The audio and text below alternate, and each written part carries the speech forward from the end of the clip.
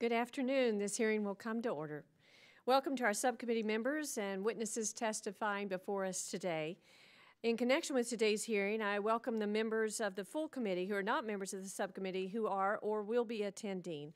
I ask unanimous consent that these committee members be permitted to participate in this hearing with the understanding that all sitting subcommittee members will be recognized for questions prior to those not assigned to the subcommittee.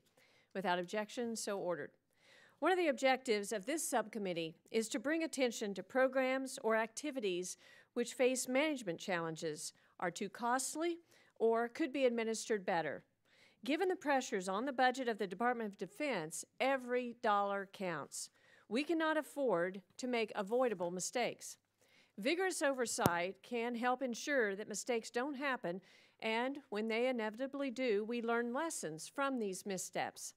For this reason, I'm happy to convene this hearing today on several recent reports highlighting deficiencies within the department.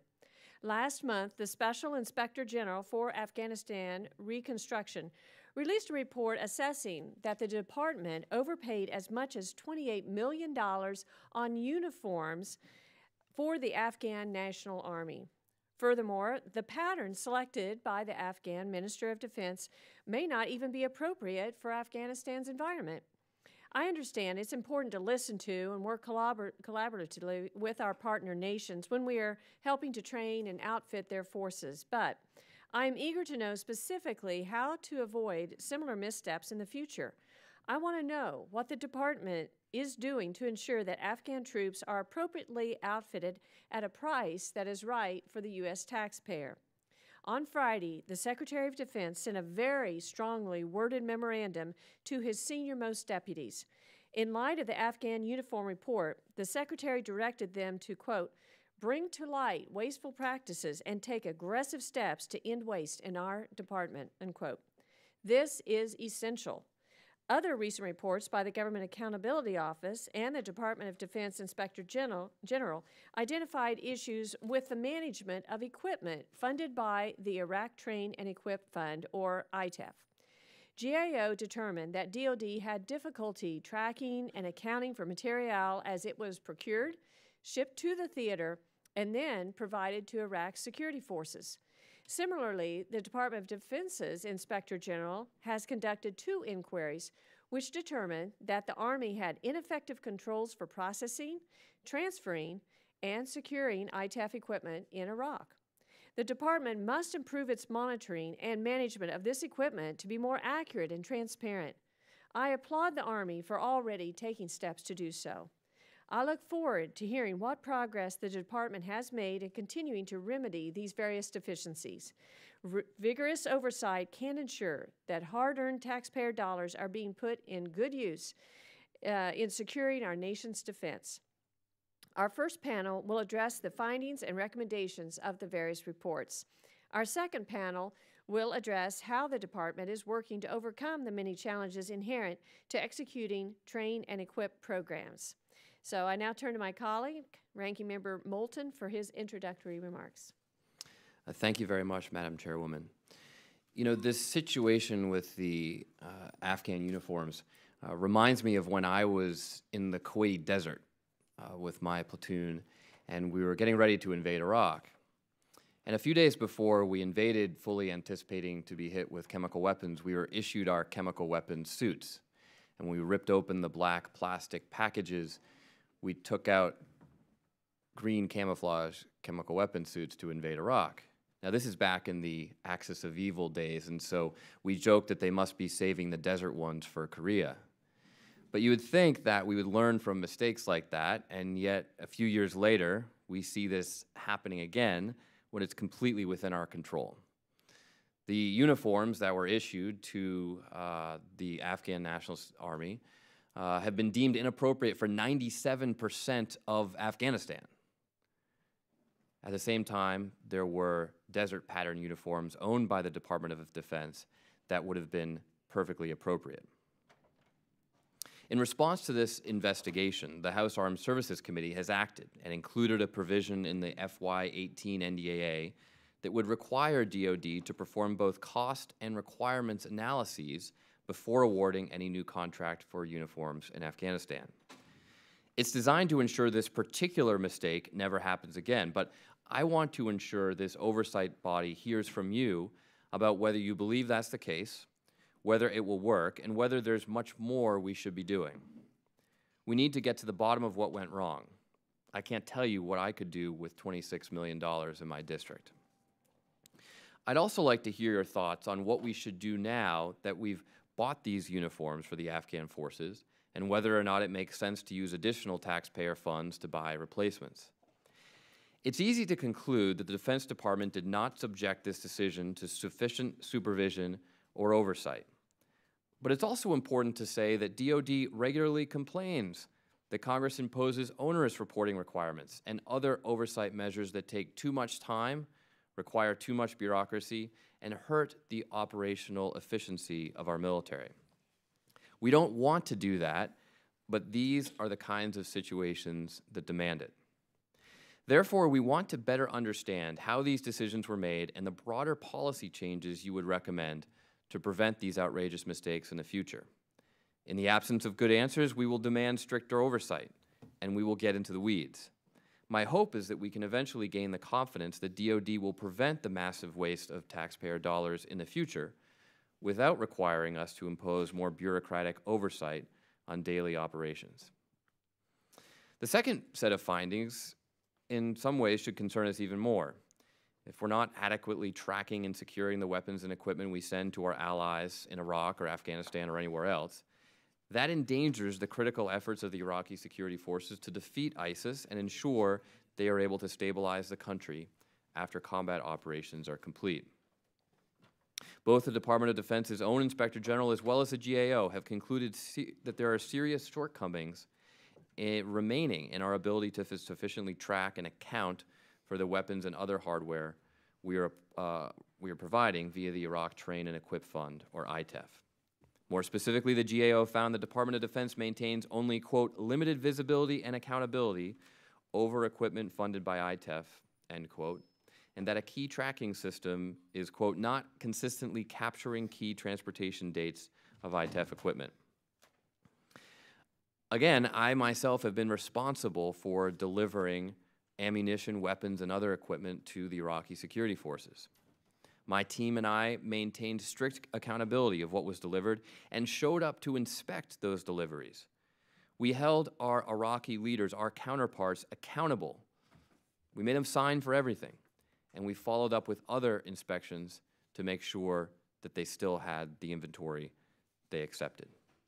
We can do this. We can do it right, and we need to do it, and the American taxpayer deserves it, not to mention our troops in the field, who certainly don't want to find themselves targeted by our own superior weapons and equipment. Some progress has been made, but I'm eager to hear more specifics about how we can ensure that hundreds of millions of dollars in weapons and equipment are indeed accounted for and confirmed as properly delivered where intended. I thank you for your oversight work, and I look forward to your testimony today. And with that, I yield back. Thank you, Mr. Moulton. And I'm pleased to recognize our witnesses today, and I want to thank them for taking time to be with us. We have the Honorable John Sopko, the Special Inspector General for Afghanistan Reconstruction, Mr. Michael Rourke, the Assistant Inspector General for the Contract Management and Payments Directorate at the Department of Defense Inspector General, and Ms. Jessica Farb, Director on the International Affairs and Trade Team at the Government Accountability Office. So we'll now hear your opening statements. Mr. Sopko, we'll begin with you. Thank you very much. Chairman Hartzler, Ranking Member Moulton, and members of the subcommittee and committee. It is an honor and a pleasure to be here again to discuss SIGAR's work in Afghanistan, and in particular, the purchase of uniforms for the Afghan National Army by the Combined Security Transition Command Afghanistan, commonly referred to as CSTCA, which is responsible for the bulk of the training, advising, and assisting of the Afghan security forces there. CSTCA, as you alluded to, procured over 1 million ANA uniforms with a proprietary pattern without testing its effectiveness and costing up to $28 million more than needed. As Secretary Mattis recently noted, quote, the key findings of the SIGAR report is not just that it exposes waste, but rather it serves as an example of a complacent mode of thinking. He also refers to it as a cavalier attitude toward the expenditure of taxpayer funds. This $93 million procurement demonstrates what happens when people in the government don't follow the rules. Now, I'd like to highlight 10 specific areas of concern for you to consider. First, it appears that CSTICA only showed the Afghan Minister of Defense proprietary camouflage patterns owned by one company, a Canadian company called Hyperstealth.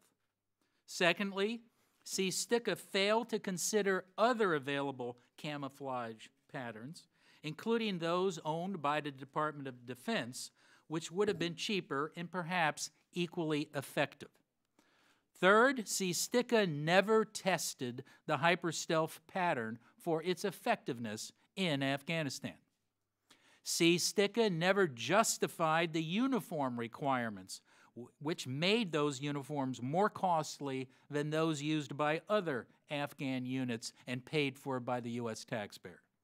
CSTICA recommended using a sole source award to Hyperstealth, even though DOD contracting officers objected.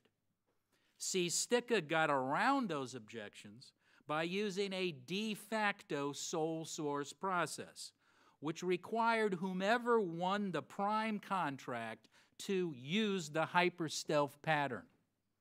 CSTICA also mysteriously alerted Hyperstealth to quote-unquote wait by the phone for a call from the Atlantic Dive Supply Company, also known as ADS, who ultimately purchased the exclusive license for their camouflage pattern in Afghanistan.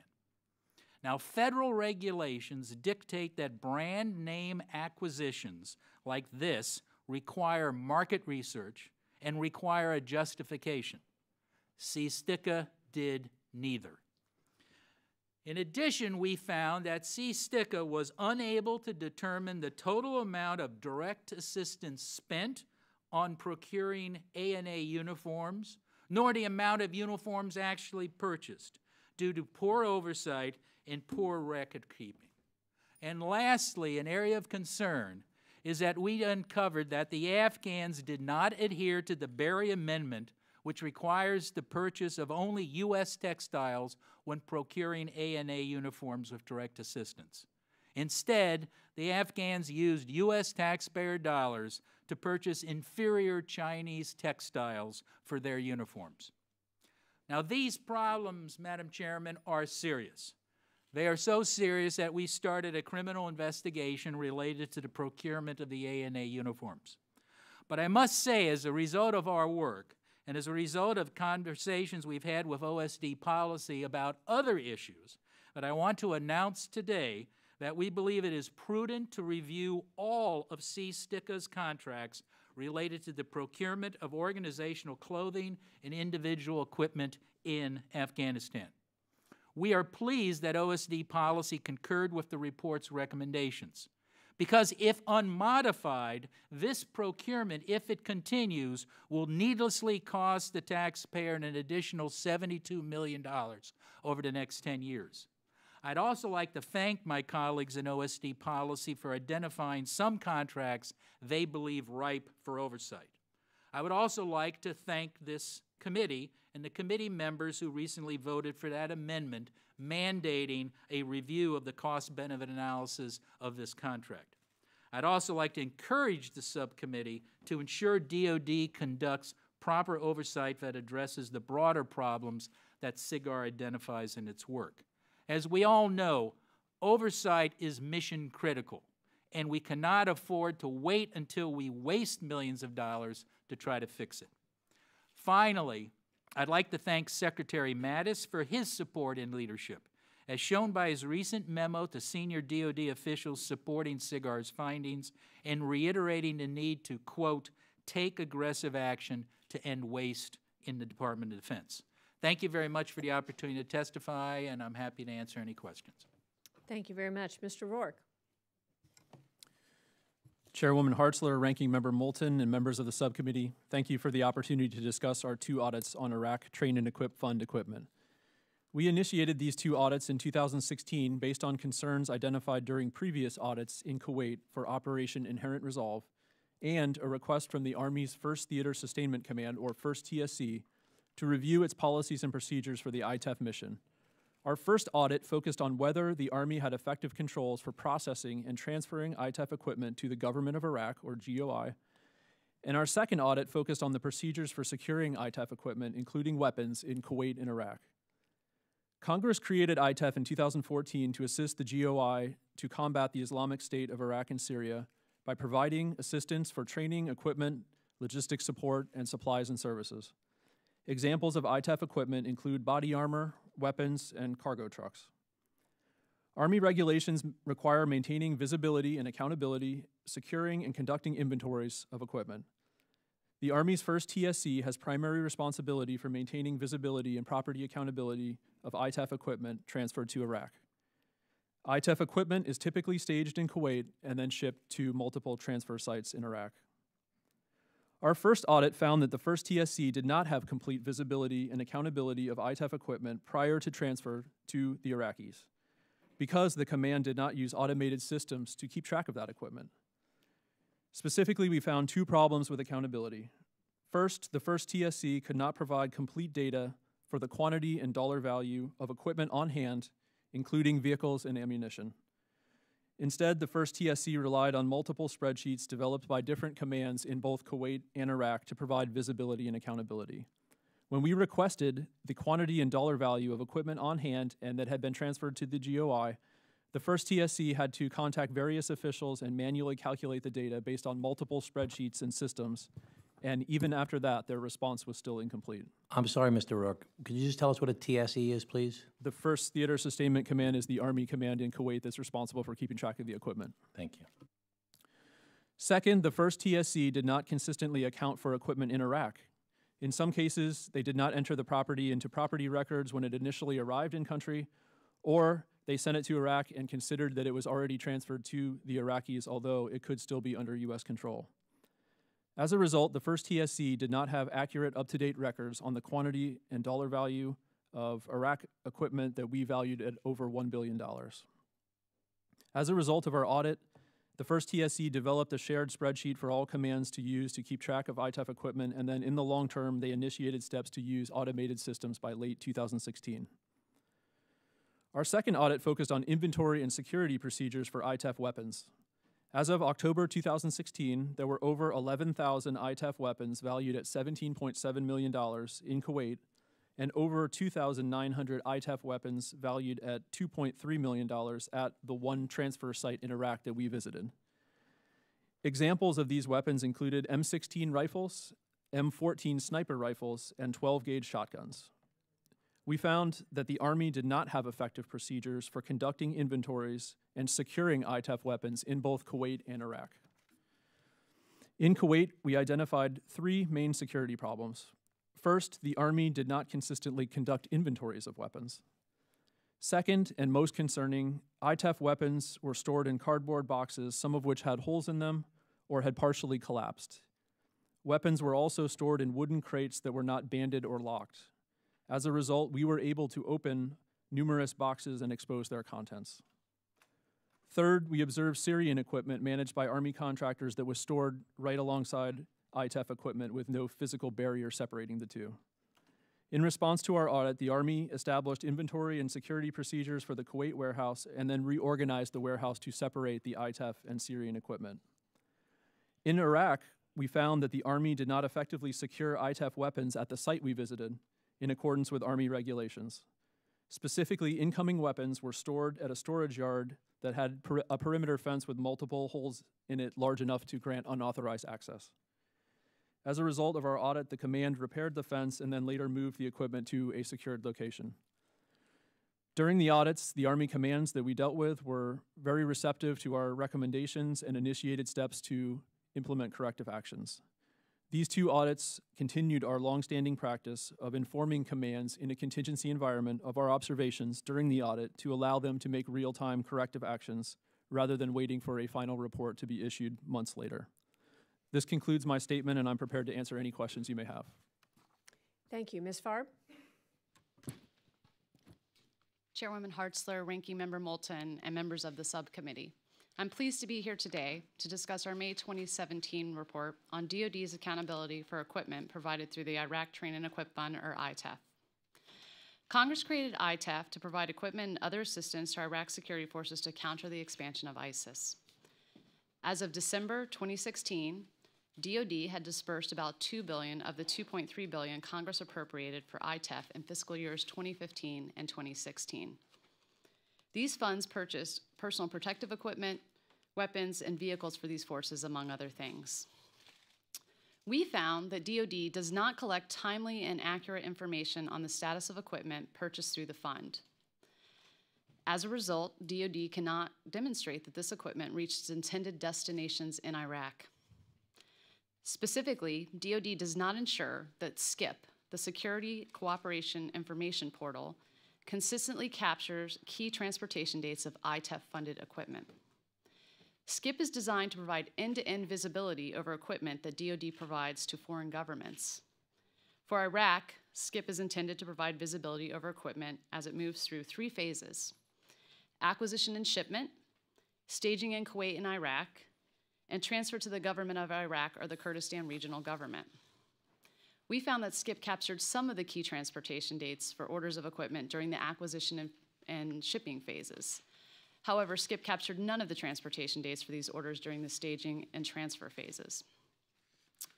DOD officials attributed this to 3 potential interoperability and data reporting issues in SCIP. First, SCIP may not be importing key dates correctly from other DOD data systems. Second, SCIP's management report system may not be importing key dates from within SCIP itself. And third, DOD component staff may not be recording key dates in SCIP. In some instances, staff are not required to do so, while in others, staff reported difficulty recording these dates in SCIP due to the lack of clear procedures in a designated data field.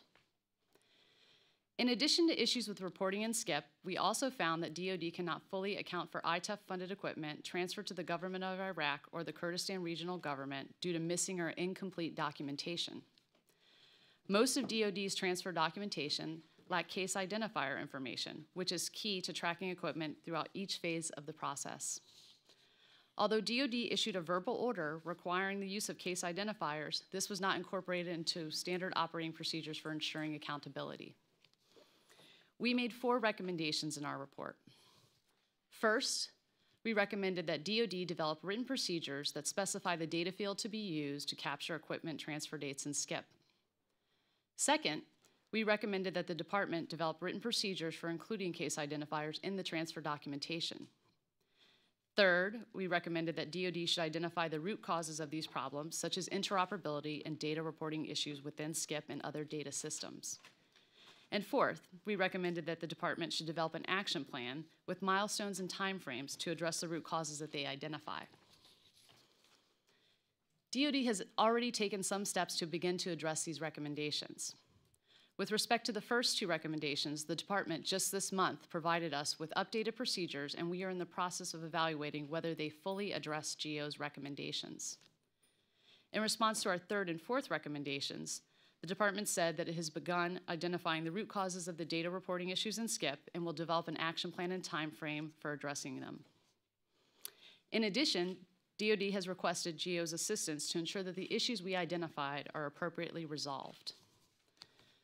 We have recently started new work that will examine the disposition of ITEF-funded equipment after it has been transferred to the government of Iraq or the Kurdistan Regional Government.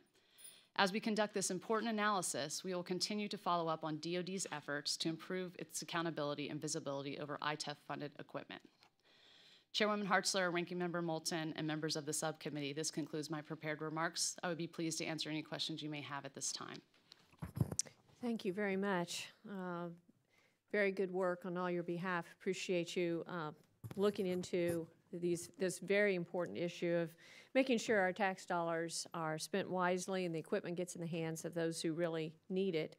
I wanted to start with you, Mr. Sopko. So you addressed some new things. First of all, you've provided all of us with some pictures here. Just wanted to, for the record and for the audience, make sure that they see what we're seeing here as a committee. That up here on the left is the pattern that was chosen that is proprietary. And the one on the right is the woodland battle dress uniform that goes to the Afghan Special Forces, I believe you said, that's non-proprietary. And all of these patterns down below are owned by the U.S. Department of Defense and wouldn't have cost the additional money. Can you kind of walk through how you think how this happened, that we end up having this pattern here that looks like a forest, and that's what the Afghanistan security forces chose or wanted, but yet we had these down here that were available at a much more economical cost that look more like a sand environment and desert. So can you kind of walk us through the different patterns and how we came to have this in Afghanistan? Thank you, and I'm happy to do that, Madam Chairman. You're absolutely correct. This is the proprietary pattern. What that basically means is somebody owned that pattern, and the government has to pay a licensing fee for using it. The woodland pattern over here that you pointed out, that I don't think, that's a non-proprietary pattern, so we didn't have to pay for it.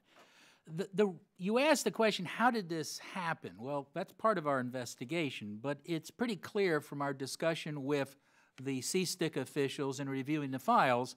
The reason it happened is that the Minister of Defense, Minister Wardock, never saw the DOD-owned patterns down below. He was basically shown only patterns owned by one company, the Canadian company that I mentioned previously. So that's why, I mean, this kind of reminds me of an old joke about buying a Model T. Henry Ford can say, you can get any car you want as long as it's black. Well, basically, the only options we gave the Minister of Defense was the proprietary patterns. We never showed him this. The bigger problem is no one ever did an assessment as to what kind of camouflage is best in Afghanistan. And we talked to people who do that for a living. We talked to the military who do that for a living up in Massachusetts, and they said that's what you should do. You should look at the environment, and as a matter of fact, some of our military have two different uniforms, one for the desert and one for that small area where there is greenery. But that option was never provided. Basically, what we were told by CSTICA, and we are researching this right now, is the Minister of Defense liked this color, so he picked it. Now, some of the information I had read prior to this hearing said that one of the reasons that he chose that is he wanted it to be unique. He wanted it to be different than perhaps what U.S. might be wearing or others to identify them. So maybe he had that rationale, but I wanted to clarify, if the U.S. Department of Defense owns these patterns down here, are they currently in use by our forces? No, they are not, and they're not used, and no one's using them in Afghanistan. We have patterns that look like it, but not exactly the same. So if he wanted a unique pattern, he could have picked one of these if he had been shown. Some are green, some are brown, or whatever color it is, but he could have picked those, and it wouldn't cost the government anything extra. Now, you mentioned, thank you, you mentioned that we need to get to the bottom of this, or that in the future we could have $72 million additional money that was overspent. Can you clarify, what are you referring to there? Well, we're locked into providing the Afghans with uniforms. Every new soldier, Afghan soldier, gets 4 new uniforms when he starts, and they get replaced on a regular basis. And the way it is now, the only pattern we can buy is the pattern owned by the company that owns the license. So we're locked into that. If we don't change this, we're going to pay extra, not just for the proprietary pattern, but the second part is they decided to have a more expensive uniform, a fancier uniform, more like the Americans. So it had zippers and a bunch of other things. They looked more fashionable. But no assessment was done why you needed that uniform for the Afghans. Do you know how long the contract is currently? I don't have that information right now. I can get that for you. Okay, very good. Well, we appreciate you looking at that. I wanted to ask the other witnesses regarding the ITAF issues that you raised. Is it concerning to you that it took 3 separate reports before the Department of Defense, started agreeing to some of these changes, or would you say that they have been doing the needed changes and following your recommendations from day one?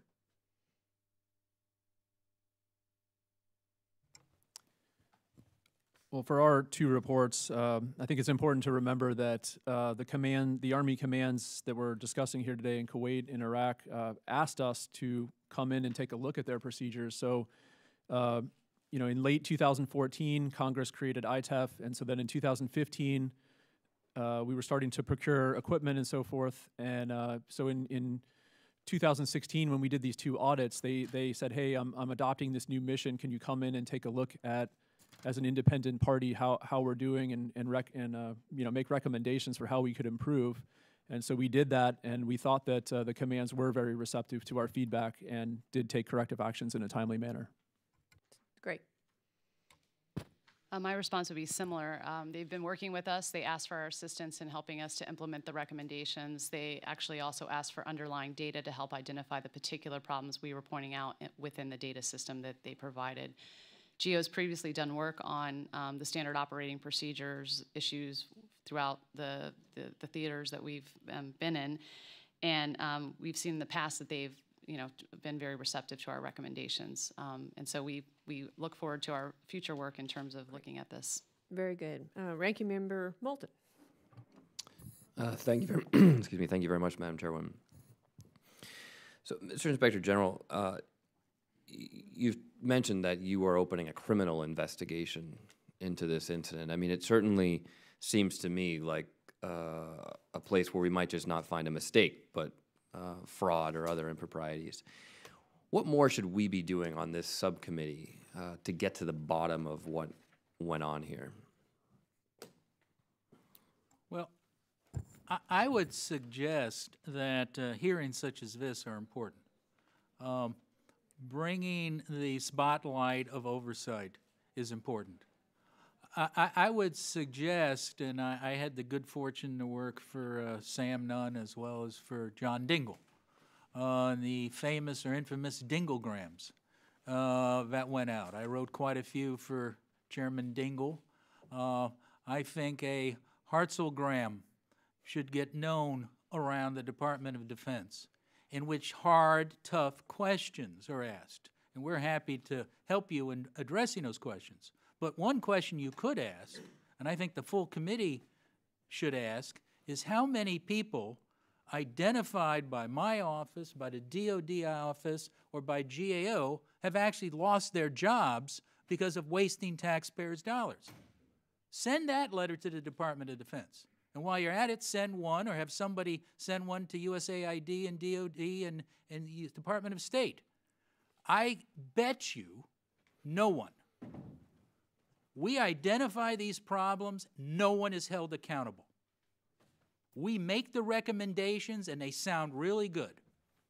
And you get great procedures. Everything we identified were in the FAR, they totally ignored it. No one is being held accountable. Mr. Rohr, can you comment on that? Has anyone been held accountable for this gross error, this gross negligence?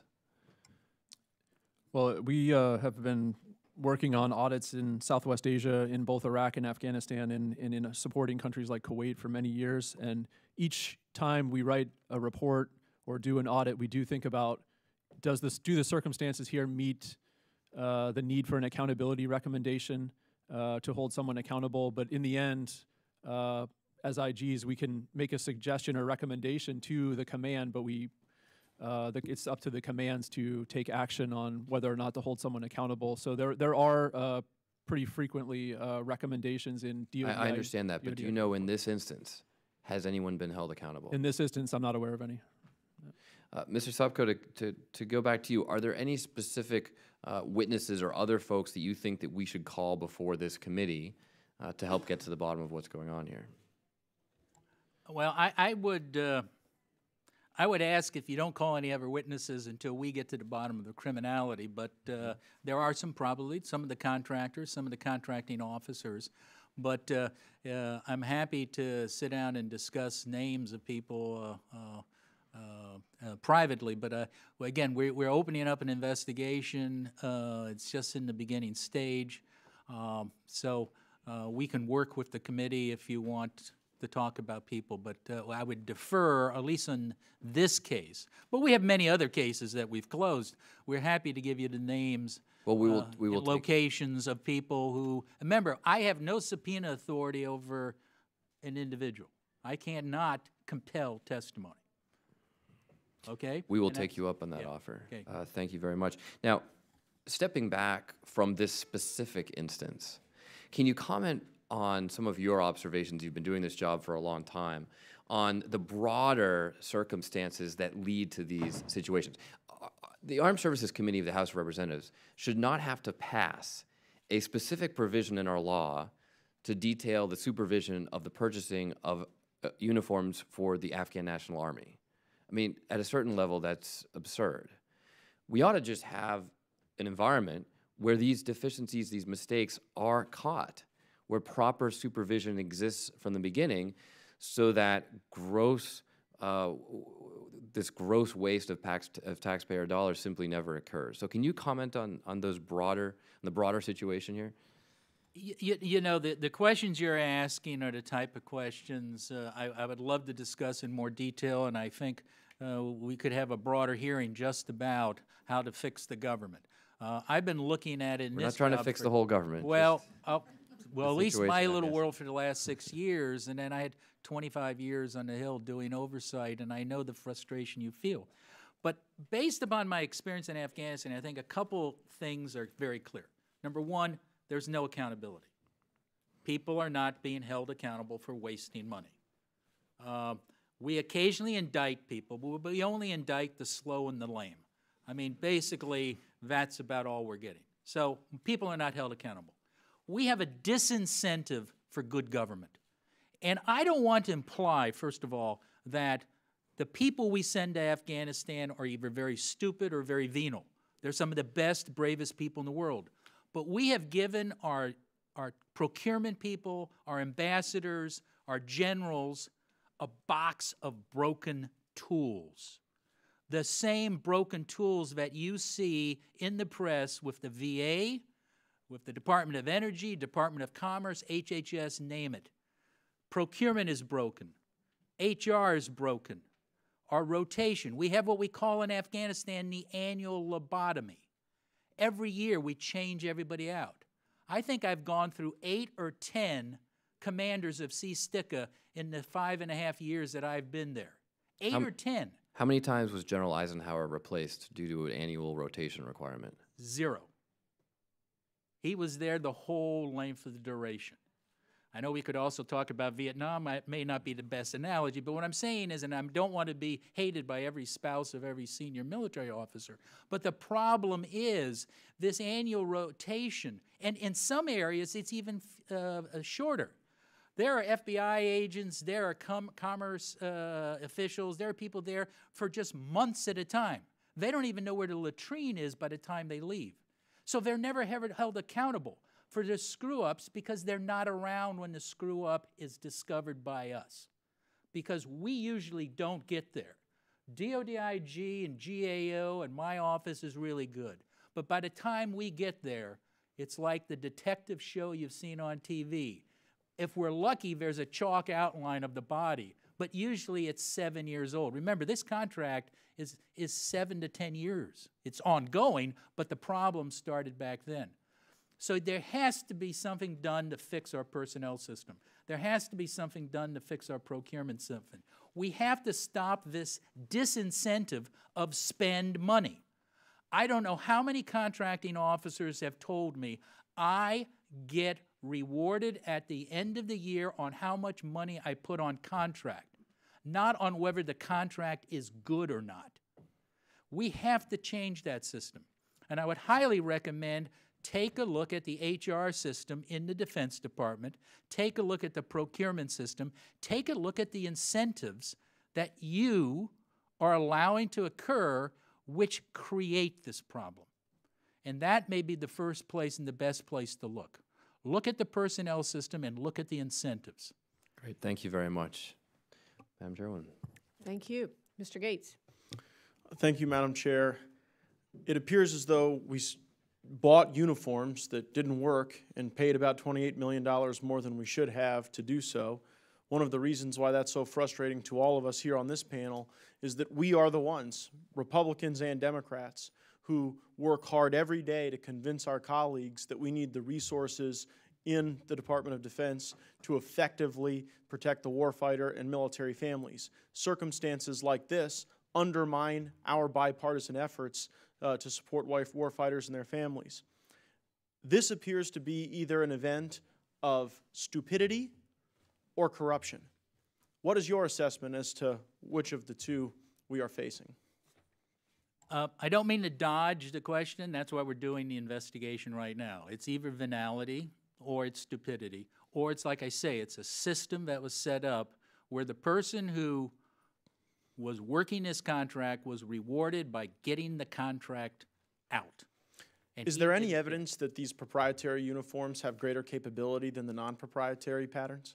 We didn't look at that. I mean, we're not assessing whether the proprietary uniform is better or the camouflage pattern is better or not better. We're just saying that there were proprietary uniforms. There are also non-proprietary. What is our current working theory as to why the customer was only shown the proprietary product of one Canadian company?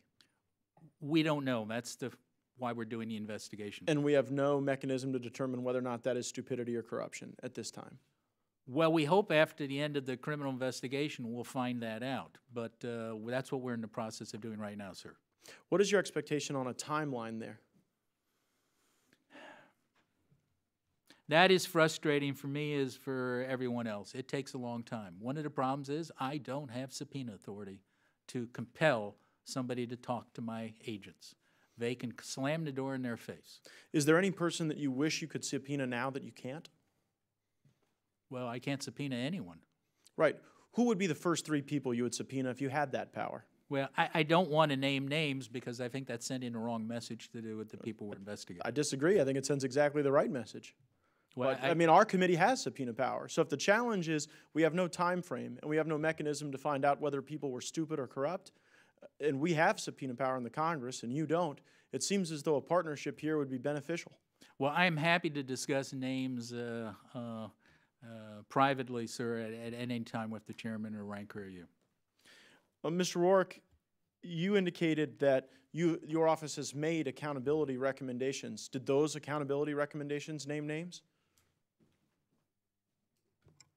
We use the position title of the person. That's usually how we do it.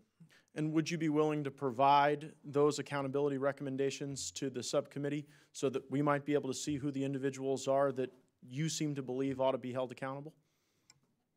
We can. Now, just for a clarification, the accountability recommendations that I've issued in the past are on that body of audits that I've done over time, not on this particular these two audits that we're discussing today. Mr. Rourke, I believe you gave testimony about weapons that were not properly guarded. In that particular circumstance, was there an accountability recommendation that came from your office? So for the weapons storage issue, we made recommendations in real time to the command, and oftentimes they fix that right away. In Iraq, I'm thinking of the example where they used the storage lot that had holes in the fence, and really that was the only yard that they were given, the only one that was available. And then I think the reluctance to fix that at the time was that they knew that they were moving to a more secure location down the road, and so we kind of expedited that by recommending that they fix the fence, no matter whether it was just for a short time or not, just because of the security risk there. And so in that instance, was there an accountability recommendation tied to a specific individual? No, we did not make an accountability recommendation for that instance. We just basically talked with the command and made recommendations with them, and then wrote about that in our report, and they fixed the problem in real time. So, and I'll go back to Mr. Osopko for my final question. Can you illuminate this committee as to any evidence of improper influence that this particular Canadian company may have had within our Department of Defense as it related to the sweetheart circumstances that led to their products being the only products shown to the customer. At this stage, I can't. We haven't developed it that much. I yield back. Thank you. Mr. O'Halloran. Thank you, Madam Chair. I'm new at this, and I'm sitting here in amazement, and we have just approved a tremendous amount of money within this body here to go out and fund new weapons, new uniforms, new personnel, and yet we have a system before me that sounds like it's systemic in its problems with audits. Now, I know that the Secretary, when we were listening to him at the beginning of the year, made it clear that he understands that there's a problem within the system.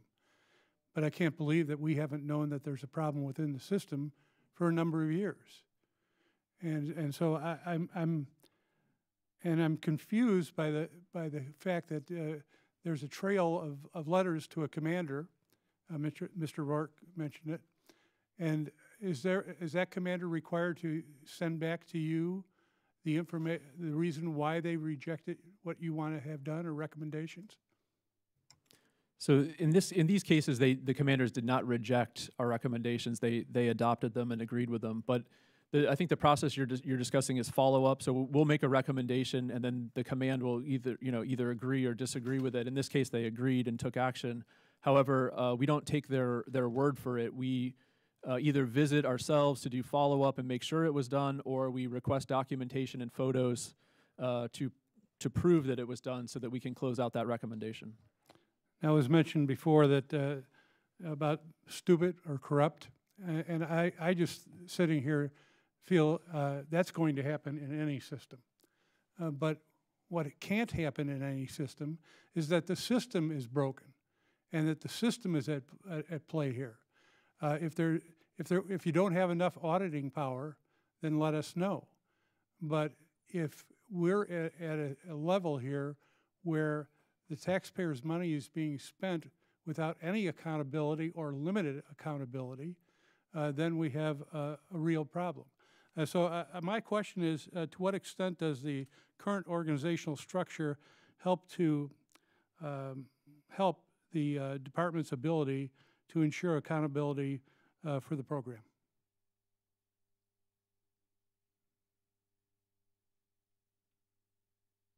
Any witness? I mean, I'm not Any really witness. directing.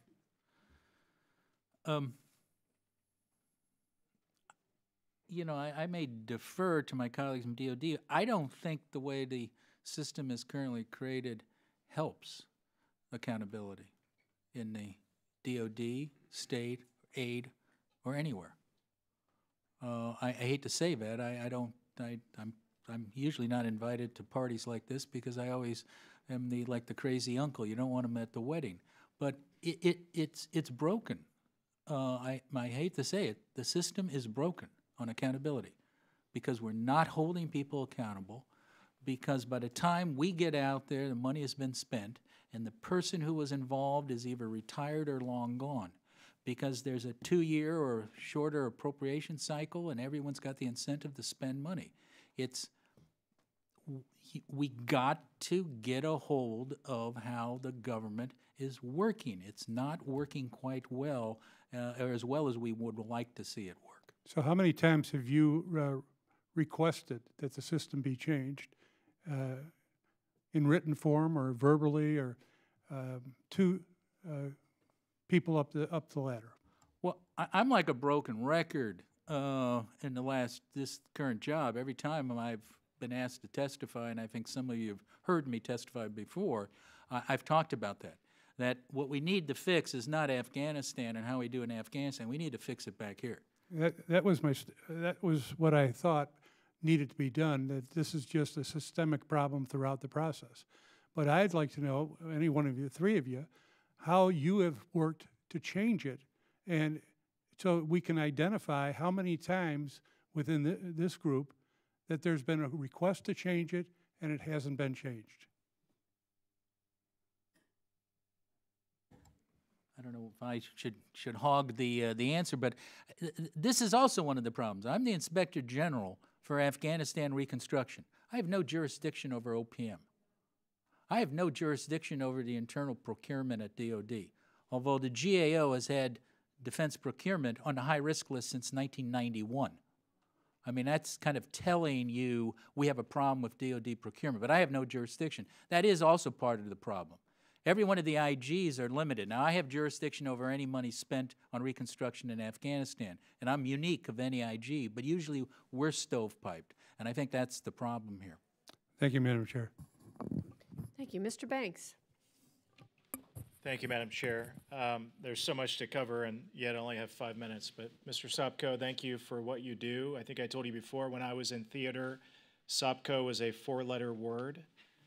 But on behalf of the American taxpayer, I sure appreciate what you do in exposing situations like these. To begin with, on the note of the uniforms, as I understand it, there would have been a memorandum of request that was signed by the commander of CSTICA, the comptroller of CSTICA, and others that would have authorized the purchase of the uniforms. But in your testimony, you talk about a pattern of issues between November of 2008 and January of 2017. Would that imply that there were numerous memorandums of request, or was there a single MOR that was involved in this procurement? I don't think we have found those records at all. Let me ask my colleague here.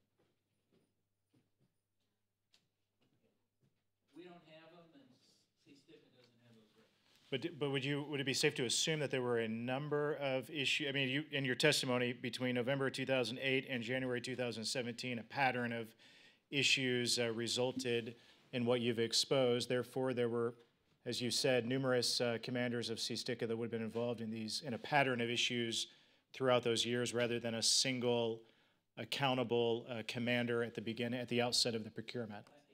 You are correct, but we have found no justification for lack of competition. Could you put your microphone on, please? We have found no records in CSTICA dealing with the one source, the use of the brand name, the acquisition planning, market research, or describing agency needs. So none of those have been signed. And I know where you're getting to. When you do a sole source over a certain amount, it has to go up the chain. We found nothing.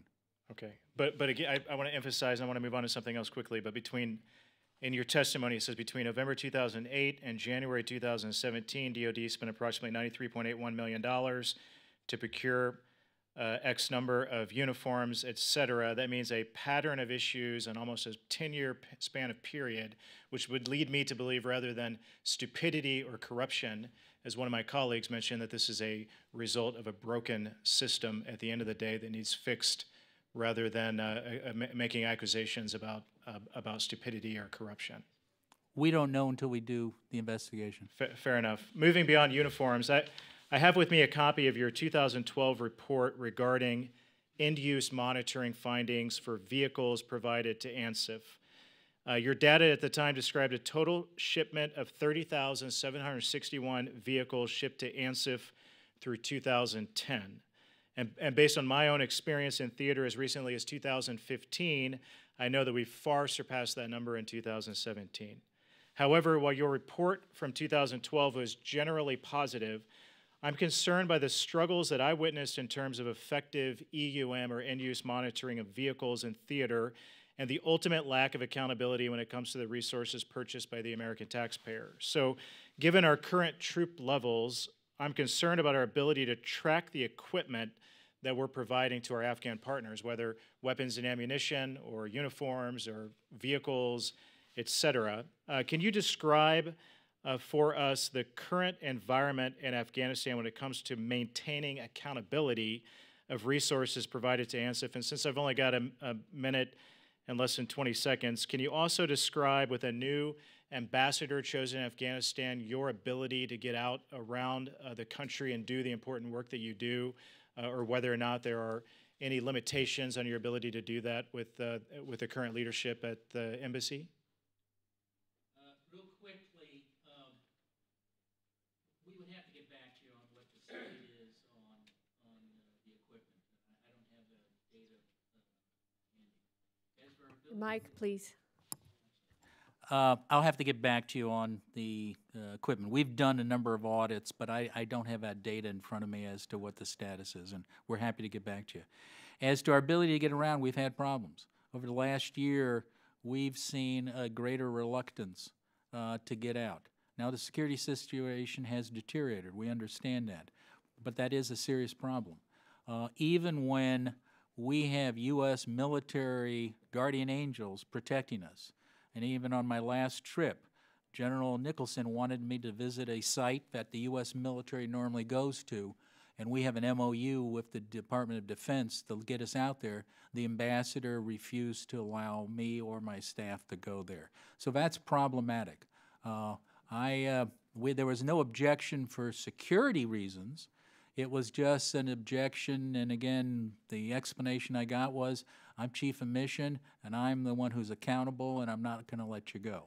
Now, I was surrounded by a lot of guys in green uniforms, and there are green uniforms, not the Afghans, who had a lot of high-powered weapons, and I felt very secure. I've always felt secure. My staff has always felt secure being protected by the U.S. military. But for some reason, the acting ambassador has abrogated our MOU with the Department of Defense and basically installed his restrictions on that. That is a problem. If that continues, we will not have a whole-of-government approach in Afghanistan. We will have a hole in our government approach to Afghanistan. And what that means is no matter how many troops you give, it's not going to get an answer. I think I'm speaking too long. Thank you. Yes. Thank you, Mr. Swazi. First of all, thank you very much for your testimony and for your good work that you've done in this instance. My background, I'm new to Congress. I'm a freshman, but my background is a certified public accountant and an attorney. I was the mayor of a small city and a county executive of a very large county with a $2.8 billion budget.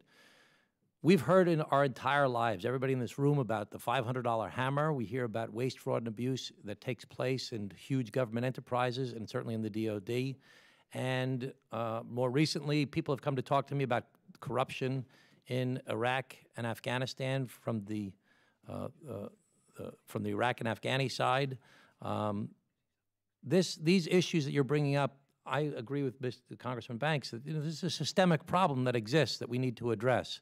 I'm very attracted to the idea when you suggested earlier that we can help to bring a higher profile to some of the work that you're doing, not just by doing hearings like this, but if you can share with us areas that you would like us to probe in further by sending a letter, by making a phone call, by trying to call attention to areas where there is waste that is taking place, where there are bad decisions being made, where procedures and processes don't exist. Mr. Sopko, you've been doing this for a long time. You've been around this stuff for a long time.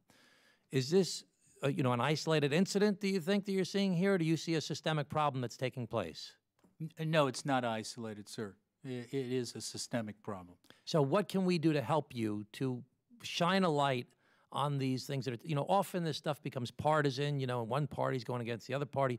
Now with the change in administration, this is a good time for us to work together on a bipartisan basis to try and make our Defense Department more efficient and less wasteful. And we're talking about hundreds of billions of dollars. And there's got to be opportunities for us to work together as a team to try and identify places that we can improve the procedures and processes to get rid of this waste. Congressman, I'm happy to come up, and I can bring my staff up and brief any and all of you, including the chairman and ranking member, on issues where you can shine that light. And having worked on your side for 25 years, that is so important. And I will take you up on that offer. And Madam Chairman, I will take up and the ranking member also on any offer you have. We have a lot of areas where you can help us on. And that's the important role of working together. And as I've told people, waste is not red or blue. Waste is green. I'm here to try to save the green. And I think all of you are too. And we are looking for champions such as yourselves to do that. So, and I'm certain all my colleagues from the DOD, IG, and GAO would be happy to do that too. So we have a list we can give you. I'm going to have a staff member of mine get your numbers, and you're going to get his number. His name is Connor. He's in the back right now. We're going to work together, and I'm going to take you up on that briefing idea. If any of my colleagues want to join, certainly, Madam Chairwoman, I don't want to overstep my bounds here, but if you don't mind, I'm going to want to want to pursue this further. I'm very interested in this topic, and I'd like to work with you to try and address this issue. Thank you, Madam Chairman. But thank you, and thank you for your contribution, your expertise on this subcommittee. Really thank you appreciate so much. that. Absolutely. We're going to go now to our last member of the subcommittee, our newest member, Mr. Jimmy Panetta. We want to welcome you. We look forward to having you here on our subcommittee as well as Armed Services Committee. And so I'd be happy to turn it over to you if you have any questions right now. Sure. Madam Chairman, if I may, Representative Panetta is also a former naval intelligence officer and someone who served himself in Afghanistan. So we particularly appreciate your expertise here this afternoon. Great, thank you. Thank you, Madam Chairman, Ranking Member Moulton, other members of the subcommittee. It's an honor to be here, absolute honor to be here. Thank you to the witnesses who came here, who prepared, who testified. I apologize for being late. I did miss some of your testimony. I was meeting with the Chief of Naval Operations, Admiral Richardson. And one of the things we talked about, I told him I was going to my first subcommittee hearing, and it's on oversight. And I said, "What do you think? And from the Navy, what would be the big change when it came to these types of issues?" And he talked about procurement. And he said, for now, right now, and he mentioned a couple ships, including the Ford, Zumwalt, that he was having issues with. And he talked about how the procurement process is too long, two contracts are too far out, especially with the advances of technology and how quick those are coming now, and that you needed to shorten those contracts. Mr. Sopko, obviously, thank you for your work. You mentioned your box of broken tools, and the first one you mentioned was procurement. And I don't know if this is something where you're going to come talk to us about, but I think right now, with the procurement, with an issue like this, how would we make it better? How would we fix that broken tool of procurement? There's many ways to do that. The first of all is to eliminate the incentive to spend quickly. Okay. That's one thing. And that's something I don't think you can legislate, but you could. But I think the first thing is look at how people are rewarded in the contracting office. If that's what they tell you, what they're telling me and my staff out there, then we have a disincentive for good contracting. We just have an incentive for pushing money out the door. I think the other issue is in procurement is the files and the records are horrendous. I think one of your colleagues asked before, he said, this is a 10-year contract. Didn't they do X, Y, and Z? We can find no records. They don't keep them. Now, if you were working in the private sector, you'd go to jail for the kind of records that the Department of Defense keeps.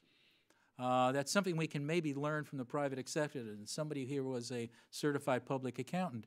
You would be shocked at the quality of records. And we did a whole investigation on the Task Force for Business Stabilization and Operation, and we're going to be issuing a final audit on that. And it took us so long because there was nobody in the Department of Defense who could discuss a nearly $1 billion program. Culture, laziness, where'd that come from? No incentive. No incentive. Not my watch, not my job. That's the other thing is, and that goes to procurement, is you do the procurement, then you're gone. So when the proverbial stuff hits the fan, you're in another job. You may be in a whole different area of the world. That goes to your third point of annual turnover, yes. The constant turnover. You mentioned HR. Well, that's the whole HR system is and for procurement, President Reagan was faced with the build-up, and I think Congress was at that time. I'm old enough to remember that. And we tried to design a real procurement core where people had incentives to do procurement and to stay with it. And I think that is kind of dissipated. I don't think people are there. But there are probably smarter people in my staff who can give you a list of things to fix procurement. And again, we are happy to discuss that. Again, my world is Afghanistan. My colleagues here can speak the GAO, and DOD can also speak of broader issues. Thank you. You've been doing it a while, and obviously we have the uniform issue. Mr. Banks talked about a vehicle issue. Is this the worst you've seen it? Have you got worse examples? Oh, far worse. This is de minimis in comparison. We spent $8 billion on counter-narcotics, $8 billion with a B. And There's more drugs being put out now than when we started. The insurgents are getting more drugs money now than before. The insurgents are bribing more Afghan officials than before. We occasionally catch, again, the slow and the lame and those that don't pay the bribes, but that's one of the biggest things. That's $8 billion. We have buildings that are falling down. We had a building down in Camp Leatherneck, 64,000 square foot building, the best built building in Afghanistan. The general who was there said, I don't want it, don't build it, I won't use it. His supervisor, General Allen, said, we don't want it, don't build it, we won't use it. By the time it was built for the surge. By the time it was finished, the surge was over and we were pulling out.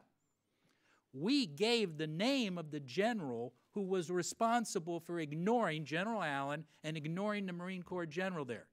The Department of Defense, and not under the current leadership, I must say, but in the prior leadership, basically said, we didn't find the waste of $36 million enough to hold the general accountable. Thank you. Thank you, Madam Chairman. Thank you. We're glad Mr. Jones is joining us today, and we appreciate your interest and your advocacy for wise spending, and turn it over to you. Madam Chairman, thank you, and I thank Mr. Moulton as well. You know, I've been here 22 years. I was here in 2001 when we voted for the AUMF authorization of military force on Afghanistan. I have sat in many, many hearings on the Armed Services Committee, both subcommittee level and full committee. And this is what is just absolutely disgusting to the American people. If this could be on national TV, you'd probably be having rallies out there right now protesting, because there is no one held responsible. Mr. Sopko, you and your staff have done numerous reports through the years. I've read quite a few of them, not all, but quite a few of them. You have recommendations in those reports that the American people can see, as well as members of Congress. I think about the stories about Ghost Soldier. We pay 200,000 Afghans. Millions and billions of dollars don't even exist. Nobody's accountable for that. You testified to the Senate, and you told Senator McCaskill, I believe it was, she asked you about the fact that we had bought 9 goats for $6 million. Your people look for the goats. You can't find them, and maybe somebody ate them. Nobody knows. Well, they were from Italy. I remember that. They were from Italy. They were quality goats to start a goat business. It's just one thing after another after another. I do have a question, but I'm going to read. I wrote to President Trump, had it delivered on July the 18th. I wanted him, if he's going to raise the troop levels in Afghanistan, to please come to Congress, ask Congress to meet its constitutional responsibility and have a debate. After 16 years, we have had no debate on the future of Afghanistan. I want to read this, and I'm going to get to the question. You also tweeted that year, let's get out of Afghanistan. Our troops are being killed by the Afghanis. We train, and we waste billions there. Nonsense. Rebuild the United States of America, excuse me. In addition, I put the next paragraph that, Mr. President, I agree with those remarks, and so does the 31st Commandant of the Marine Corps, my friend and unofficial advisor, General Chuck Krulak. As he said in a recent email to me, no one has ever conquered Afghanistan, and many have tried. We will join the list of nations that have tried and failed. That's Commandant Krulak, not Walter Jones. This is what is, to me, why the taxpayers are so frustrated with members of Congress, because every time we get these hearings, and I want to thank the chairman again and ranking member, we'll keep funding Afghanistan. To your point and the point of the other 2 witnesses, nobody's ever held responsible. It just goes on and on and on. Our nation is $21 trillion in debt. We're headed for an economic collapse, but yet we will find money to keep spending in Afghanistan. And thank you and all the others who are here today for whatever you're doing to try to bring some accountability to the taxpayer. This is what I've never heard, and I'm going to ask, and there's a minute and 40 seconds left. If we have spent over $800 billion in Afghanistan, what percentage of the $800 billion would you estimate should be written off as waste, fraud, and abuse? 5%, 6%, 10%? What would you estimate should be written off as waste, fraud, and abuse out of $800 billion of the taxpayers' money? Congressman, again, I'm not trying to avoid the issue. I can't tell you what percentage. I know Stuart Bowen, who was the SIGER in Iraq, came up with a number and was later attacked because he had no basis, and I would have no basis for giving it. All I can say is too much, way too much, billions. But I can't tell you what percentage. I'd love to, but I would be spending all my time. I can't get records on ongoing contracts, let alone go back to that. And of course, of that $800 billion, a lot of it is the war fighting, and that's extremely difficult. I mean, did they fire too many shells this day or less? That's more difficult. But I really can't tell you. But it's too much was wasted. Well, I guess the last comment, because time's running out, I would hope that the Congress would feel, as I do, that we are just as responsible for waste, fraud, and abuse when we're told by experts like the three of you here today of what's going on, and yet we keep spending billions and billions of dollars, and it just keeps going on and on. It's just like it's endless in a black hole of just money going while Americans are being killed there. And so, Madam Chairman and Ranking Member, thank you for this time. Thank you. Now, we do have two panels today, and the Department of Defense officials are coming up here in a minute, but I do want to give members opportunity for a second round of questions. I do have a couple of questions still for this panel I want to address. And with the GAO, your testimony highlighted the importance of maintaining accountability over the equipment that the DOD provides to Iraq's security forces. And you alluded to it in your testimony, but I wonder if you could go into a little bit more details about what is the nature of the interoperability and data reporting issues that you've identified as a potential root cause of the problem, and how can DOD improve them in a meaningful way. So basically, just walk through the process. We send over some guns or some body armor and the different steps that are needed and what has been lacking and what you think needs to be done, or have they addressed those issues to keep track of everything? Well, as I mentioned, there's three phases, generally speaking, in the process of sending the equipment over. So there's the procurement and shipment from the United States, the staging in Iraq and Kuwait, and then the transfer over to the government of Iraq or the Kurdistan Regional Government.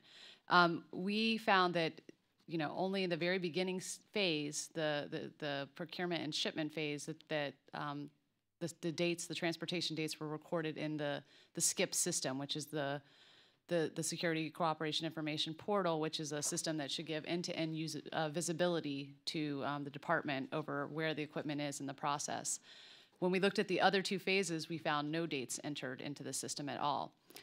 We did not determine the root causes ourselves. We suggested that we made a recommendation to the department that they should look into the root causes because they are best positioned to understand the interoperability issues that we found. They could not explain exactly why we weren't seeing the dates in the system. We had a lot of discussions with staff, their contractor, and other experts, which is detailed in our report. And it seems to us that they should be able to sort of look under all of this and understand better where the breakdowns are. They did ask for our underlying data so that they could pinpoint some of the information that we were not seeing and try to go backwards and look from there. So I think that's a question that hopefully the second panel will be able to address. Do they have, does our equipment have the identification number, like a barcode or something that can be scanned at various stages along the way, like FedEx and Amazon and Post Office and other people do? Yeah, I'm looking back at my team. Yeah, it does have, there are identifiers, there's case identifiers that are associated in the system as well as individual equipment and procurement. So you say the dates weren't entered, so does that require somebody to type the date in, I mean like scan it with a barcode scan and then record it, or can they just scan it? Well, I think for the dates themselves, there's a couple of different ways that they're entered into the system. Either users can enter them into the system, or the dates are pulled from other DOD sources. So there may be an external data system. There's a couple of different information suites that we describe also in detail in our report that are used to pull the dates from. But sometimes the dates are in those systems but not showing up in the Security Cooperation Information Portal. Okay, I'm going to follow up with this more with the DOD officials, but I did want to ask another question of Mr. Rourke, today if the committee were to request that DOD provide the immediate quantity, dollar value, and location of equipment on hand in Kuwait and Iraq, how quickly do you estimate that information could be found? And is the department working on a system to improve record keeping? So we asked the same question during our audits. One of the biggest problems that we found was automated systems weren't being used, so a lot of things were based on individual spreadsheets and so forth. So we recommended that the command implement some more recognized Army accountability and visibility systems. And so the command wrote me back last week when I asked for a follow-up to see what had happened over the last few months. And they indicated that they have implemented a automated system called the Global Combat Support System-Army. So that would be the system that they're using as of last week, and that would be the first place to go to try to get that information. Okay, very good. I think we've checked. There's no other questions on this round, so we want to thank you very much for your testimony. And now we'll move on to the second panel. And as they're making the transition there, I'm going to go ahead and with the introductions. On this panel, we're going to be joined by Colonel David Navratil, the Country Director for Iraq at the Office of the Secretary of Defense for Policy, and Mr. Peter Vels, the Director for Afghanistan, Resources and Transition at the Office of the Secretary of Defense for Policy. So we appreciate you gentlemen being here and sitting through the first panel, and that will probably be very helpful to you, be getting your testimony and questions. You know some of the issues that have been raised by this subcommittee and some questions, and so we appreciate you addressing those. So would you please go ahead and proceed with your statements? Chairwoman Hartzler, Ranking Member Moulton, members of the subcommittee, thank you for inviting Department of Defense witnesses to testify here today, and thank you for the unwavering support that you and the defense committees give to the men and women of the Department of Defense, military and civilian alike, who serve and defend our country all over the world. I am pleased to be here today to discuss the Department of Defense's efforts to ensure that taxpayers' funds used to train, equip, and sustain partner forces in Afghanistan are effectively managed and deliver results in support of our national security objectives. You have our written testimony, so we will each provide a brief overview of the key points. Secretary Mattis has made it clear that even small instances of inefficient or ineffective use of DOD funds can have strategic impacts that can reverberate negatively on the DOD mission and our budget situation, and that we must earn the trust and confidence of Congress and the American people that we are diligent stewards of taxpayer dollars. The Secretary expects all DOD organizations to end wasteful practices in any mission area and to bring forward proposals that make the department more effective and efficient. This guidance certainly applies to the department's management of the Afghanistan Security Forces Fund, or the ASIF, which is the subject of Mr. Sopko's testimony, and all other DOD partner capacity building appropriations. The department greatly appreciates the strong support from Congress in general and the defense committees in particular for the ASIF appropriation. This appropriation is the center of gravity of the DOD mission in Afghanistan. It has enabled the United States and our coalition partners to transition responsibility for the security of Afghanistan to the Afghan defense and police forces. The Afghan forces have shown over the last 2.5 years since the end of the U.S. combat mission that with limited U.S. enabler assistance, they have been able to prevent the insurgency from achieving its strategic objectives, including capturing and holding a major city. The Afghan forces have also proven to be very capable and critical partners in our counterterrorism efforts in Afghanistan. The work by the DODIG, the SIGAR, and GAO are critical enablers of the department's oversight and our oversight of the ASIF and the Afghanistan mission.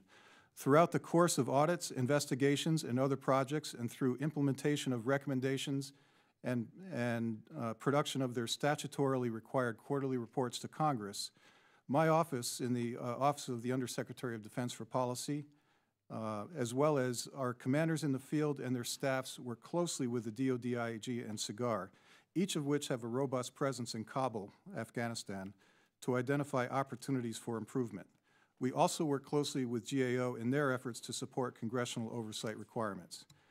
These interactions with oversight organizations provide valuable insights into our efforts to implement the Secretary's guidance to effectively manage these funds while achieving the critically important national security outcomes for which these funds are intended. The Department's congressionally chartered Afghanistan Resources Oversight Council, or the AROC, which has statutory authority to approve acquisition strategies and funding requirements for ASIF-funded procurements, uses the results of IG work as a key input in the decision-making and oversight. And I would note that the Secretary Mattis letter that you referenced, it was directed to the 3 chairs of the AROC, so he intended those 3 principals to be accountable for the actions of the department, specifically in the ASIF area. We also use regular internal DOD staff interactions among OSD policy staff, joint staff, CENTCOM, and commanders in the field to ensure a common understanding of actions that are needed to improve accountability for the use of ASIF and to take appropriate corrective action when needed. Regarding the SIGAR report on Afghan National Army uniforms, we agreed with SIGAR's suggestion that a DOD organization with expertise in military uniforms should conduct an analysis of whether there might be a more cost-effective uniform design and camouflage pattern that meets operational requirements. We believe this is the best way to determine the merits of the report's claim that DOD may have spent as much as $28 million over 10 years more than was needed on uniforms that may be inappropriate for Afghanistan's operational environment. The appropriate DOD experts have begun developing a plan for conducting the study, which we expect to begin in the coming weeks. Secretary Mattis has made it clear in a recent memo to the 3 undersecretaries who are chairs of the AROC, as I mentioned, that rather than minimize this report or excuse wasteful decisions, DOD should use it as a catalyst to take aggressive steps to end waste in our department. The bottom line is the department must continually seek ways to improve and enhance existing oversight of ASIF, just as we must across all of DOD's mission areas, whether that involves providing assistance to our partner forces in Afghanistan and Iraq or ensuring the readiness of U.S. forces. As Secretary Mattis wrote in a memo to DOD personnel on his first day as Secretary of Defense, quote, "Every action we take will be designed to ensure our military is ready to fight today and in the future," unquote. Madam Chairwoman, thank you again for inviting us to participate in this hearing, and I welcome any questions you or other members of the committee may have. Subcommittee, sorry. Sure, thank you very much. Appreciate you being here, and I very much appreciate Secretary Mattis's very prompt and timely statement on this, that we need to get accountable and look into all of this. I think that's what is needed, certainly. I did want to follow up on the subject of the uniforms. In our NDAA, we did put language in there requesting that this be looked at, and one of the recommendations is that the cost and feasibility of transitioning the uniforms of the Afghan military security forces to a pattern owned by the United States using existing excess inventory where available and acquiring the rights. That's something that is supposed to be looked at, and I know that you've just said that a study is going to be done by DOD, but I wanted to ask your opinion about that. How much excess inventory do we have currently of uniforms? And if we were to give those to the Afghan security forces, does that jeopardize our own security by having a foreign government wearing the same uniform perhaps that we had worn at least in the past? So can you kind of explain the excess inventory we may or may not have and the viability of perhaps using this in this situation? Madam Chairwoman, I'll have to get you the specifics on how much each of the services may have as excess. I know that, for example, there might be some quantity of older woodland uniforms. I don't know for sure that the Army might have. But you know, what's excess and what's just in the inventory but not currently used and being held for eventual distribution is a fine science to determine. So I'd like to get you a specific answer and for the record on how much is available. In general, I think it's probably best to focus on trying to make sure that we determine what is the actual best operationally suitable camouflage pattern and design that is cost effective for the Afghan forces. The statute, the Hask Amendment on requiring that study, I think it's entirely parallel with what we've signed up to do in the SIGAR report. Okay, that'll be very interesting to see, certainly the cost involved if you switched it totally over, and whether you use excess inventory or whether you tried to replace it. It sounds costly to me, but I would like to ask Colonel Navratil, since you oversee Iraq and that issue, can you kind of go into detail about what steps have been taken to address the record-keeping issue that the GAO, as well as Inspector General of DOD, identified? And have you coordinated with any private companies in our country, whether it be UPS or FedEx or any others, on logistics and how they keep track of inventory? Have you incorporated any of their ideas? Madam Chairwoman, thank you for that question. There have been several steps taken by mostly the 1st Theater Sustainment Command, as the IG and GAO reported, is the theater sustainment headquarters, the logistic headquarters in charge of all this equipment going through to Iraq and through Kuwait. So as Inspector General mentioned, on site, after some issues were identified, immediately the 1st TSC and subordinate units took steps to either properly safeguard the equipment, banding and packaging, sealing boxes, or replacing holes in fences that were identified by the Inspector General. So those are a couple things to point to. For the GAO report, it's been only a couple months since those issues were identified, but I can tell you we work closely again with 1st TSC, and what they've done is update their standard operating procedures, ensured that their subordinate units below them, there are at least 3 mentioned in the report, follow those procedures.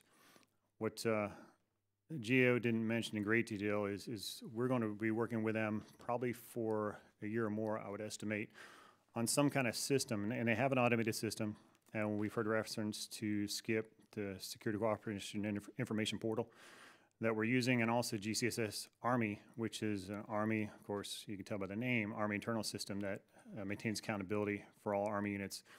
But what we want to do is find the root cause using the Security Cooperation Information Portal and trace it back to the people here at Defense Security Cooperation Agency, where the order is essentially placed, to the points of shipment from the U.S., and finally to receipt in CONUS, whether Kuwait or Iraq, wherever the final destination is, and kind of find out where the system is broke and the process is not being followed. Because at this point, we're not sure for that process that it's an IT issue or just a following the instructions issue. So we've heard GAO and SIGAR mention that some of these forces rotate through theater at periodic intervals. Army standard is 9 months on ground and then back at home station for at least twice that long. So keeping the knowledge base is important, especially in written procedures, but not exactly sure the context when these investigations were performed, what the situations were, to see the unsecured weapons and the problems with the database. So you feel confident the database is adequate, it's just a matter of personnel training and people not following procedure? Ma'am, at this point, I cannot conjecture on the exact cause. That's why I said we're not taking our time, but we're moving forward systematically with General Accounting, or GAO, to find out the steps from start to finish and where it's broken. What we do know is 1st TSC has changed some procedures. So what we're going to do is measure the information in the portal. Since May, when they've updated their SOP, they changed procedures. We'll see what kind of reaction we have to that. And then we'll just kind of narrow it down, the root cause, and work backwards and kind of reverse engineer the problem. So we'll find out if it's not on 1st TSC, where in the system it's broke. We're not sure the system is broke, the information technology system's broke, or the procedures at this point. We think it's probably a combination of the two. We just want to make sure we find this and identify it so we can be better, like some of the civilian companies you mentioned. What was that last phrase? Because I was going to ask, it sounds like you have not visited with any private companies on how they do logistics. You're just trying to address this internally, or? No, ma'am, we have not yet. Let me caveat that. We have not yet. It's a great idea. I'll have to ask some folks in the logistics community what they have done in the past, because I know the Army's transition, I've been in about 24 plus years. since I first got in, it was all internal Army units delivering parts and other things by supply system. And we transitioned to using commercial supply systems, whether overseas or CONUS. And it worked very well, CONUS. CONUS, it worked in some cases. Not sure why it's not used more. I mean, I have a feeling some of these bulk procurements, the heavy lifts, are better done by Transcom and mobility forces. But I will have to find out more information for you on that question because I think it's valid. Thank you. Ranking Member Moulton. Thank you very much, Madam Chairwoman. Going first to Afghanistan, Mr. Velas, could you talk about what changes DOD made in response to this particular incident? You talked about how you think that we did the right thing here on the committee by instituting this requirement. I would certainly like to think that that kind of thing is not required in the future. So what changes has DOD actually made? Ranking Member Moulton, I think the Secretary's memo that he just sent to the AROC principals, the Undersecretaries for Policy, ATL and Comptroller will really be the catalyst. So it's safe to say no changes have been made to date? The report has been out for about a month. The primary suggestion in the report was that we determine whether or not there is a uniform pattern that is more suitable.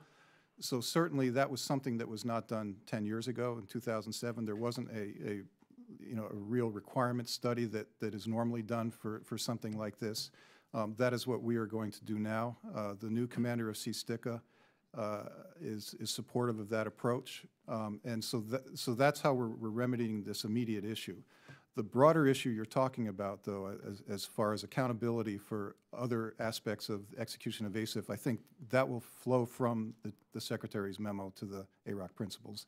And then, that will probably lead to further implementation guidance and more rigorous structures and oversight by those principals of decisions to expend ASIF.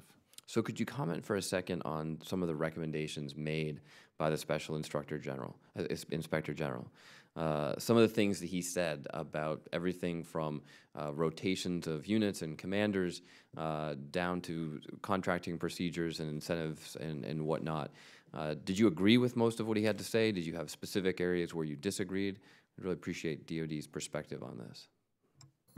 Sir, I think in some of those areas, I think there is a recognition within the department at the senior levels that are involved in Afghanistan that those are issues and concerns. There are short-term rotations of people into theater. They may not have the exact expertise that's needed for the more complex jobs that are done in the security assistance arena, for example. When Congressman Banks was there, I think he probably saw some of this firsthand. And those are things that we're very cognizant of. General Nicholson is very cognizant of them. We are looking at things like making significant improvements to advisor training before advisors deploy.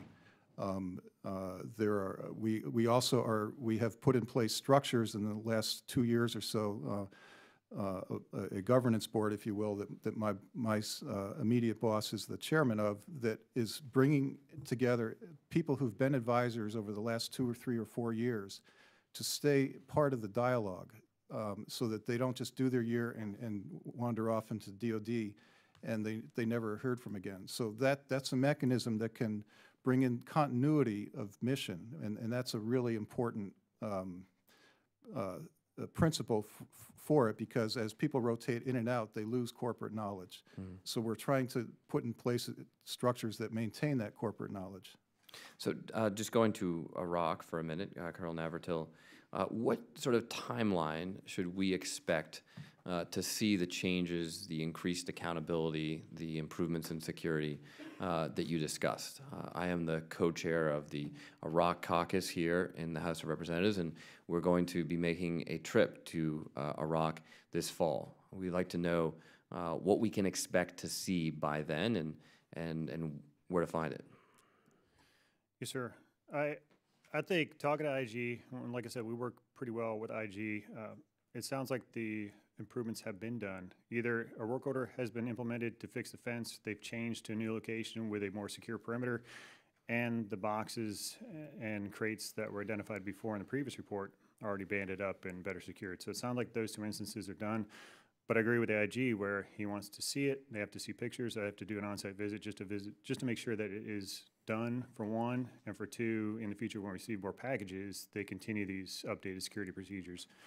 For the GAO report, it's a little more complex, but I owe an action plan very shortly. I'd say within 30 days. I mean, as far as working with GAO, I mean, I will be ready to brief Congress within 30 days.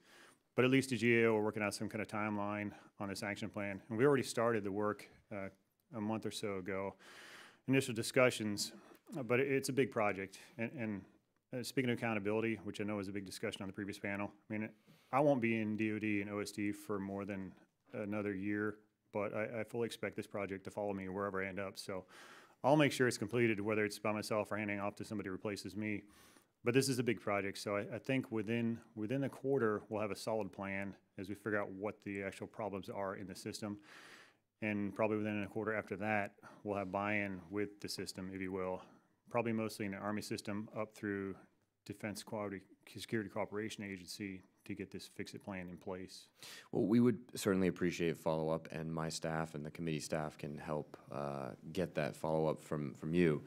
If you have this plan within 30 days, and say in about 40 days, we would appreciate a brief on it, because that would be in anticipation of our trip to Iraq, where we hope to see some of these changes and improvements. And, you know, to me, the bigger issue than a few boxes with holes in them is really the fundamental accountability in the system and ensuring that is fixed. You know, it also strikes me that we have spent literally tens of millions of dollars delivering weapons to the Iraqis. The same can be said about Afghanistan, but to focus on Iraq for a second, tens of millions of dollars of weapons, equipment, etc. There are plenty of pictures on the internet that we see today of ISIS using many of those pieces of equipment, weapons, and associated ammunition against us. You know, at what point does Iraq have enough weapons? At what point are there enough weapons in the country that we should stop just spending millions of American taxpayer dollars on putting more guns on the ground in Iraq? So that's a great question. And I cannot provide a very detailed answer on that. What I can say is we do not yet have what the government of Iraq and what CENTCOM and the commanders in the DOD think are enough hold forces to protect these areas after ISIS has been defeated, like for Mosul, recent example. So we continue to work with the government of Iraq by, with, and through them, and with our coalition partners, but we're not at the point yet. A lot are destroyed, some highly visible examples, you know, the weapons may be compromised or stolen or whatever the case may be, given to people who should not have them. But those are things, as we identify them, we work through the government of Iraq to take care of that situation. And they take those seriously. I can't say they get many results getting them back or what actions they do take, but they take those seriously. And we talk to them all the time if we find any violation of that sort. If you came to me and you said, you know, Congress, we really need to appropriate some money to send some oil to Iraq because Iraq's running short on oil, we would say that seems a little absurd because there's an awful lot of oil in Iraq. Well, at some point, there are enough guns in Iraq that we shouldn't be buying more, that we should tell the Iraqis to get the guns off the street or wherever else they need to get them from, or from the insurgents, and start putting them back into their inventory. It seems to me, I mean, maybe I'm being too logical about this, but at some point, this is not a good use of American taxpayer dollars. No, sir, and I don't want to make an excuse for what we're doing because I mean, I'm not the commander on the ground. I know as we fight ISIS and we continue to fight them, and there's probably a year or two, maybe more left, as we fight them and eradicate them in Iraq. You know, we continually arm the soldiers that we're arming in the Iraqi security forces, some of the partnered, vetted forces that we're working with ITEF support provided by Congress. So at some point, we are going to cut the weapons off. I would just offer a data point that this war is very cheap compared to previous OIF and OND, as you're probably aware. So I hate to compare it, but economy of scale, it's a lot better this way. And when you look at the American people who have sacrificed in this war as well, there have only been, I think, 6 over the past 3 years that have died in hostile acts. So I mean, a couple of measurements, but I just think at some point, you're correct, we will cut them off, but that point is not yet. Okay, thank you, Madam Chairwoman. Thank you. Mr. Gates. Thank you, Madam Chair. Colonel, no one is really responsible for overseeing end use of equipment that we provide once we provide it to the Iraqi military. Isn't that right? So that's not quite accurate. The Office of Security Cooperation in Iraq has that responsibility on them. And how would you assess their performance? That is a difficult one to answer. But what I will tell you, it's a difficult environment, and I won't make excuses for them. We all know there's a lot of conflict in Iraq, and those folks are over there trying to do a good job. What they do is work through the GOI, government of Iraq, through the various ministries to get reports back, usually at a quarterly reporting cycle. Yeah, I'm speaking more to outcomes and less about process. So if we were to evaluate not the process that they use, but the outcomes, would you say they've been effective at managing end use or ineffective at managing end use? So I'm going to cut it down the middle and say so-so. I mean, I know there is a DSA report, I think from last year, that said they need improvement, but I can't get into that many more specifics on the topic because we weren't really prepared for this. Okay, well, so in 2015, Senator McCain said that, and I'm quoting here, the Iraqi military is a long way from being prepared to act in an impactful fashion. Meanwhile, the vacuum is being filled by Shia militias that are Iranian-backed. And he continued, some of those arms have come from the United States of America. So is the statement from Senator McCain accurate that the U.S. has allowed arms that are our arms to fall in the hands of Shia militia? Sir, I would never contradict anything Senator McCain said, but what I can say is, I mean, allowed is kind of an exaggeration, and I'm not saying he exaggerated, but some equipment, U.S. equipment bought for ISF has more than likely found its way into enemy hands, and I don't want to lump all the PMF into enemy, but some of them have strong Shia backing, some strong Iranian ties. We all know this, reading the paper. So the same as before, when we determine these situations exist, we work with state and our partners through the government of Iraq and the ministries to get those back in proper hands. And we deal with these issues infrequently, but when we do, we treat them very seriously because like you all know, we're putting a lot of money into this country, trying to support them and enable them to govern and police themselves. That's a serious concern for us.